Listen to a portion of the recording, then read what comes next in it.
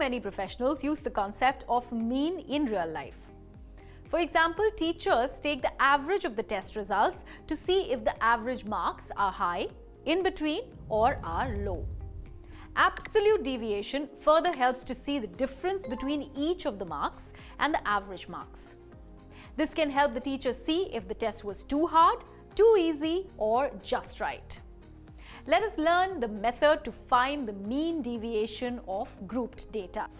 The mean of the deviations of observations from a fixed central number, a measure of central tendency, is called the mean deviation. You might have already learned how to calculate the mean deviation about the mean and median of ungrouped data. Let us quickly revise the steps involved in the calculation. The mean deviation of any set of data can be calculated in exactly 3 steps. First, find the central tendency of the observations. Next, find the absolute differences of each observation from that central tendency. And lastly, find the mean of those differences.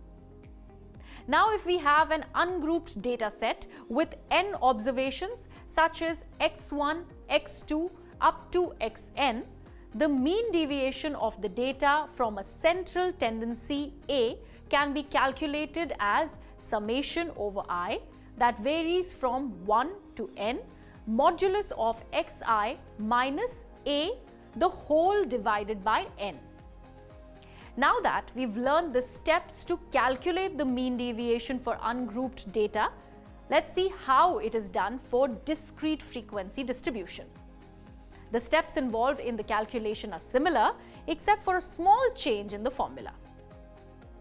The mean deviation of a discrete frequency distribution is calculated as the summation of the product of frequency and deviation divided by the sum of frequencies. That is, if you have a discrete frequency distribution that has observations x1, x2 up to xn with frequencies f1, f2 up to fn respectively, then the mean deviation about a central tendency A can be calculated as summation over I, that varies from 1 to n, fi times modulus of xi minus a, the whole divided by the summation over I, that varies from 1 to n fi.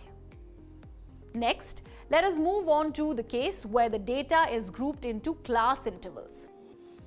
If the data is given in discrete class intervals, the upper limit of a class interval is not equal to the lower limit of the next class interval. The first step is to convert them into a continuous frequency distribution. First, for this conversion, find half of the difference between the upper limit of a class interval and the lower limit of the next class interval. Now subtract this from the lower limit of the discrete class intervals and add this to the upper limits so that the class intervals are continuous.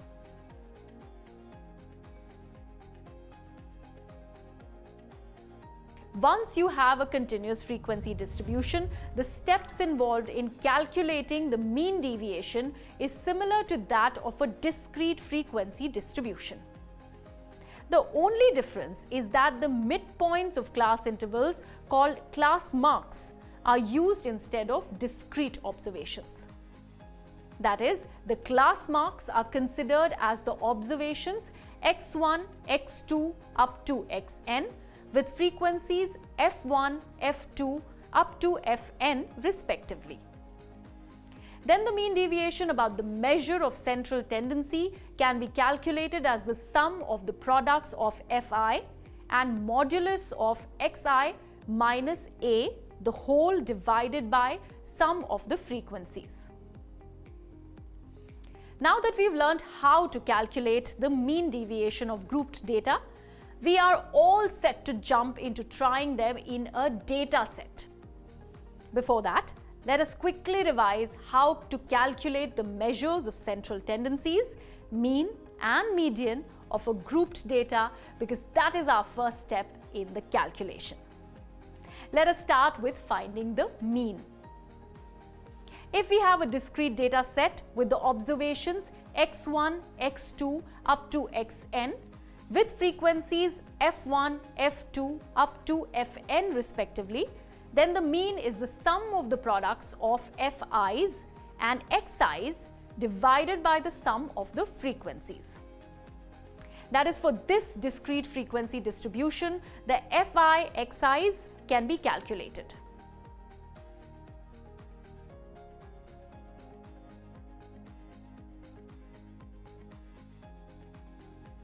Now their sum is 1610 and the sum of fi's is 35. So the mean is 1610 divided by 35, that is 46. The rule remains the same when we have a continuous frequency distribution. The only difference is that we consider the class marks of each class interval as xi. So for a continuous frequency distribution, the fi xi's can be calculated by taking the class marks as the observations. Now their sum is 700 and the sum of fi's is 20. So the mean is 700 divided by 20, that is 35. This method of calculating mean is called direct method. This calculation can be simplified by subtracting an assumed mean, a number somewhere in the center, say 30. Now subtract this number from each of the observations. Let us take the new variable after these substitutions as yi's. Now multiply these yi's by the frequencies.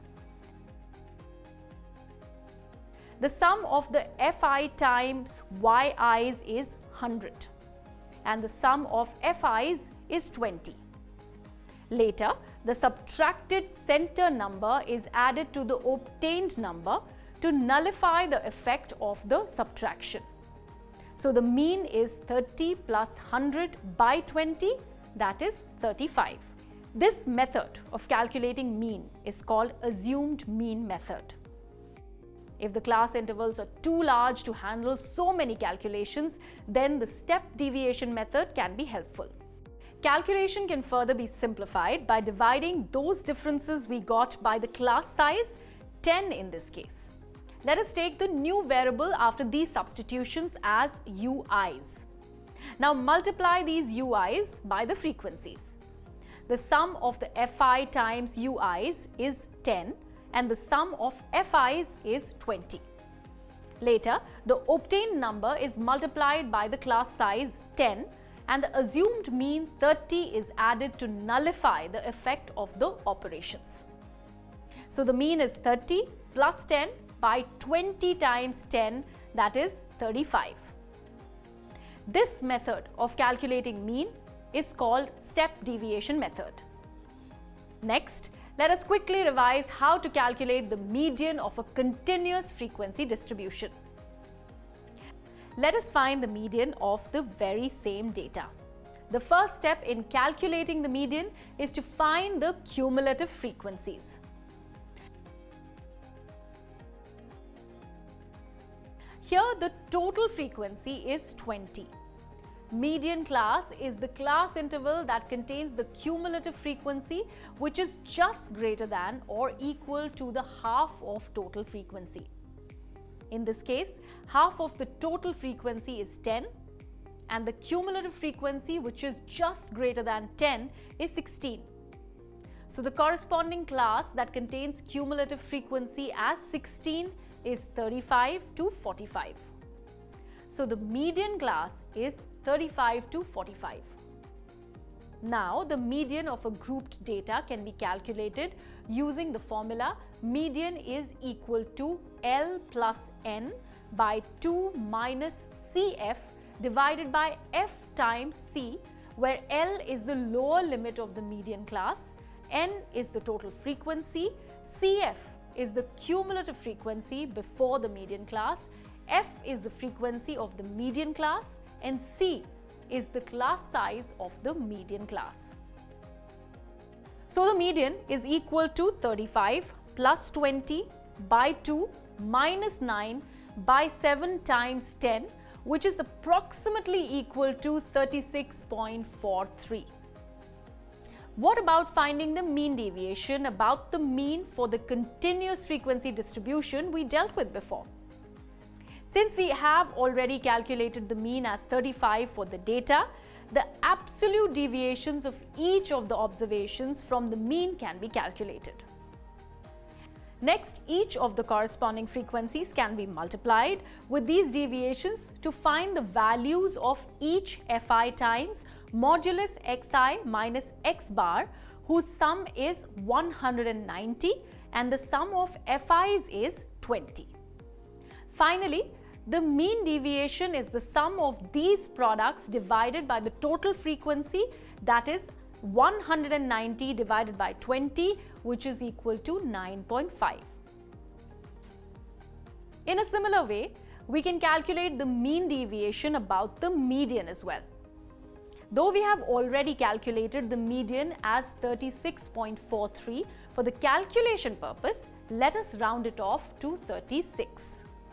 Now, the absolute deviations of each of the observations from the median 36 can be calculated.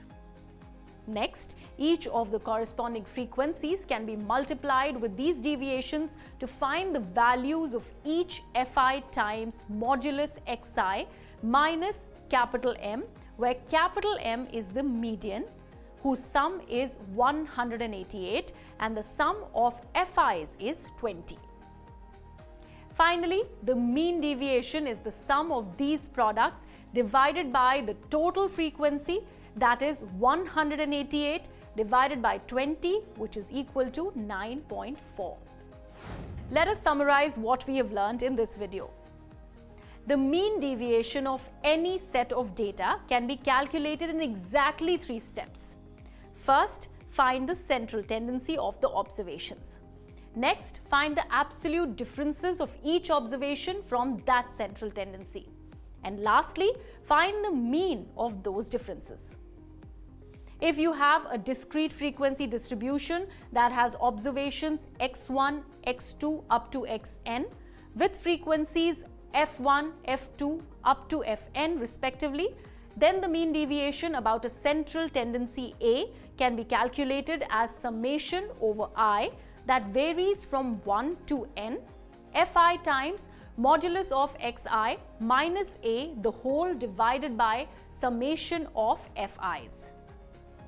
If the data is given in discrete class intervals, it should be converted into continuous frequency distribution for finding the mean deviation.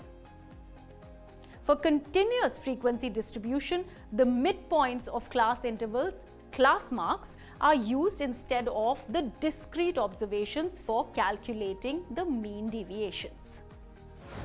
Do you know biologists use the concept of mean deviation to compare the differences in the weight of the animals and to decide what a healthy weight of an animal should be? We'll learn more about mean, median, mode in our upcoming sessions. Keep imbibing. We believe in you.